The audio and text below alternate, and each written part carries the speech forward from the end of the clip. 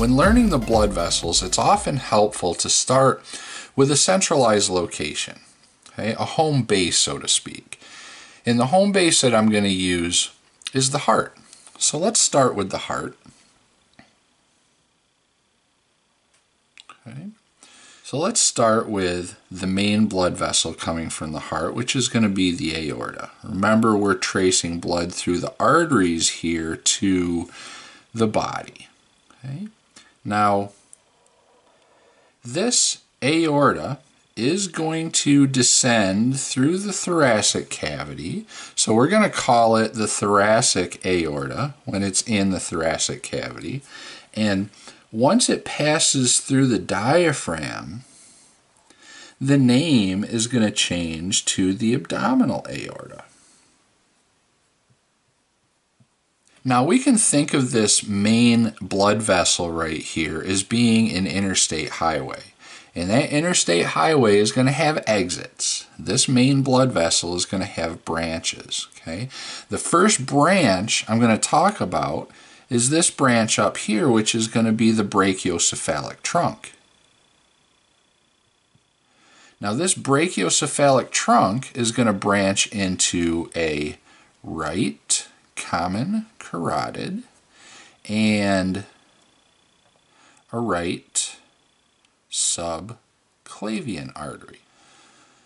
Once this right subclavian artery passes a landmark, specifically the first rib, the name is going to change. It's still the same tube, but the name changes, and the name changes to the axillary artery. Now, this axillary artery is going to give off a few branches. Some people like to use the subscapular artery as a landmark distinguishing between the axillary artery and the brachial artery, which is going to be down here. Some people like to use the anterior and posterior humeral circumflex.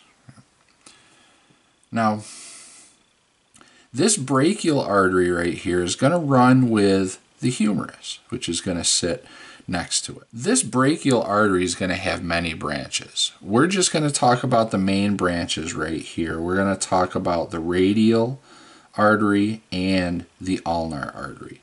But it's got a lot of different branches. We could talk about the anterior and posterior humeral circumflex. We can talk about profunda brachii. We could talk about the radial and ulnar collaterals. We could talk about the radial and ulnar recurrence and anastomosing with those collaterals. We're not going to do that. We're just going to stick with the main blood vessels here. Those other blood vessels would be good to study in grad school. I'm going to go back up to the right subclavian and talk about some of the branches off the right subclavian. We're going to have a vertebral artery, and remember the vertebral arteries are going to pass up through the transverse foramen in the cervical vertebra. Okay. We'll also have a thyrocervical trunk, and we'll also have a costocervical trunk. I'm going to go back to the arch of the aorta and talk about the other two branches off the arch of the aorta. Remember, we already discussed brachiocephalic trunk, which is one branch. We're going to have a left common carotid and a left subclavian. Okay.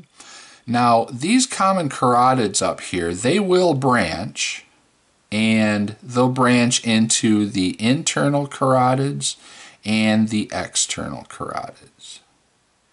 Internal carotid would go into the skull to supply blood to the brain, along with the vertebral arteries, and there'd be a vertebral artery over here as well. The external carotids are going to supply blood to the face and head. Now, this left subclavian is going to do the same thing as the right subclavian. It's going to have a vertebral artery, a thyrocervical trunk, a costocervical trunk. Once it passes the first rib, the name's going to change to axillary and so on, all the way down the left arm. Okay? So since it's the same, I'm just going to leave it like this. Going back to the thoracic aorta, the thoracic aorta is going to have branches that will pass between the ribs. Okay? And those branches, that go between the ribs are called the intercostal arteries.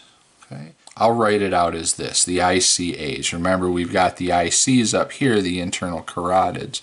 They're different from the intercostal arteries. Now, those intercostal arteries will circle around the ribs and join up in the front to a blood vessel that runs just lateral to the sternum, and that blood vessel is going to be the internal thoracic artery. Now, we'd follow the thoracic aorta down to the diaphragm right here, and remember, once it passes through the diaphragm, the name's going to change to the abdominal aorta. So I'm going to erase this picture, and I'm going to continue drawing the lower part of this picture. If you found this video helpful, click like and consider subscribing to my channel. Don't forget to visit www.humanbodyhealth.com.